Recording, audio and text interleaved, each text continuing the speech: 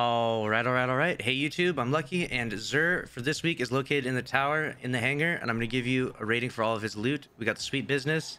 Not the best weapon, but a lot of fun. Definitely worth getting if you don't have it. The Lucky Raspberry exotic chest piece is good, but it's for the Arc Strider, which is not necessarily the best subclass overall. This is a good roll though, so I would recommend grabbing this. This is probably like a B tier exotic currently for hunters though, so maybe one day it'll be viable, but it is a good roll though. The One-Eyed Mask is one of the best exotics you can use for your Titan in PvP, and it can be extremely good in PvE as well. So I would highly recommend grabbing that if you don't have it. And the Chromatic Fire is probably a B tier exotic as well for your Warlock.